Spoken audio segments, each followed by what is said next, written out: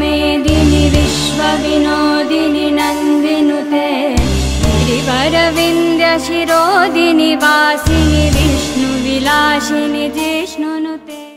So when they grow up in these things, they have nothing to be proud of. There's a void in their hearts. It's going to be replaced by something.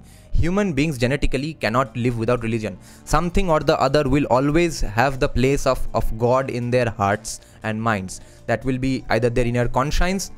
For people who say they are spiritual, not religious, it means absolutely nothing if you are a Hindu. Or Karl Marx or someone else, someone or the other will be your God. Something or the other will be your religion. And it's just not Hinduism for most urban folk in Kolkata. Insane amount of degradation of human intelligence and IQ, everything. And all that happens because of low economic prosperity, okay? See, Ritwik Ghatak said this, he's a famous Bengali film director. He had this famous line that, practice thinking. And everyone just use that as a cool phrase to use, because you see, mankind, humans in general, will always treat something or the other like a religion, treat someone as the other as a god, and will treat something as or the other as just a meaningless chant, and not internalize the phrase and think about it really deeply. Let's say you do the Shivashtottara Shatanamavali every day. Okay, if you don't visualize every name of Lord Shiva when you are doing that, it's not going to be that beneficial.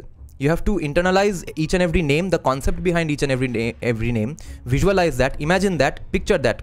Okay, anyone who says that visualization does not bring good effects has absolutely probably never played a sport or has never achieved success in something. Because anyone who is successful in anything will tell you that they have visualized themselves as being successful in that particular field from since when they were kids, or for about 5-6 years before they actually achieved success in that.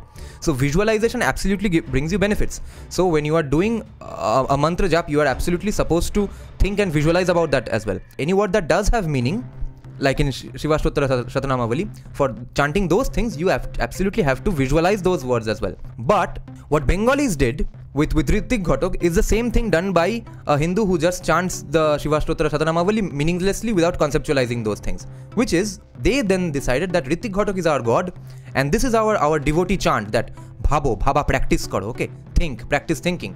Even though they never fucking thought anything themselves. How can someone think for 30 and 40 years, know the history of 1991, how Soviet Union crashed, and then come up with the idea that yes, communism is a great fucking thing, socialism is great.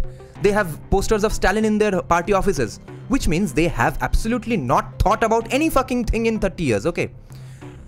But all of them are big fans of Ritwik Ghatak, because Ritwik Ghatak was a Marxist himself, which means they just treated Ritwik Ghatak like an unquestionable, jiska beej mantra hai, think, practice thinking. Okay, now keep chanting that without actually thinking.